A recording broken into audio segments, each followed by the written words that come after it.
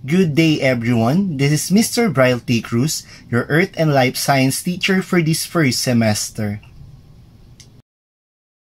Let's begin our subject orientation for today. Again, I'm Mr. Bryle T. Cruz, your Earth and Life Science instructor. For anything else, I would like to welcome you to this school year 2020-2021. Due to the pandemic that we are encountering at this moment, the Department of Education have provided the most essential learning competencies in our subject.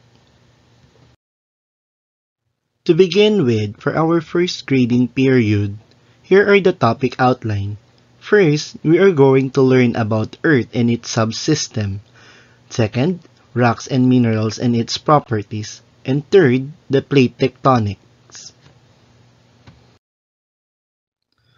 For the fourth topic for the first grading period, we are going to deal about the formations of layers of rock, together with the number 5 topic, the difference between relative and absolute dating. Our sixth topic for the first grading period will be Earth's geologic timescale. We are going to learn here why do dinosaurs got extinct, and we are going to describe some various hazards that affects the extinction of these organisms.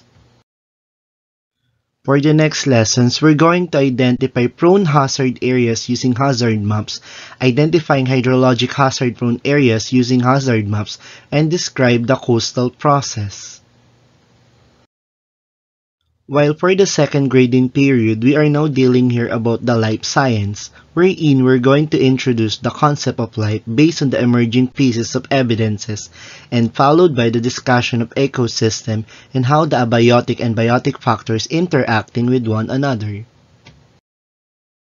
Next topic for the second grading period will be the different types of reproduction, known to be the sexual and asexual reproduction, followed by the different organ and body systems and how does this system interacting with one another. We are going also to discuss here about evolution and the different biotic potentials and environmental resistance. For the grading systems, you will be graded based on the following. First is quizzes, followed by preliminary examination. Third is performance task, which is divided into 2, individual authentic assessment and your task sheets, and lastly, your periodical test.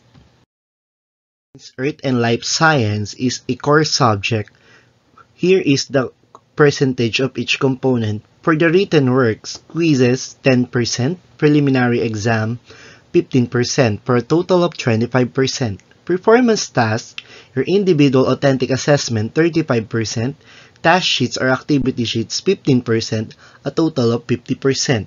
And for your quarterly or periodical test, it is 25%, for a total of 100%. For this subject, you are required to have the following. First, we have your whiteboard and marker for our Zoom interaction, followed by your e-textbook. Next is your official email account that you're going to use from the beginning of the semester up to the end of this school year. And lastly, some applications to be downloaded using your mobile phones like Zoom and Cam Scanner. Let's proceed now to the different rules and regulations. First is, students are expected to follow the set of rules stipulated in the handbook at all times. Next, students are expected to submit all the requirements on or before the set deadlines to avoid deductions. Third, special examinations or quiz will be taken on the set date given by the instructor. Failure to take the test meaning 0 to the said quiz.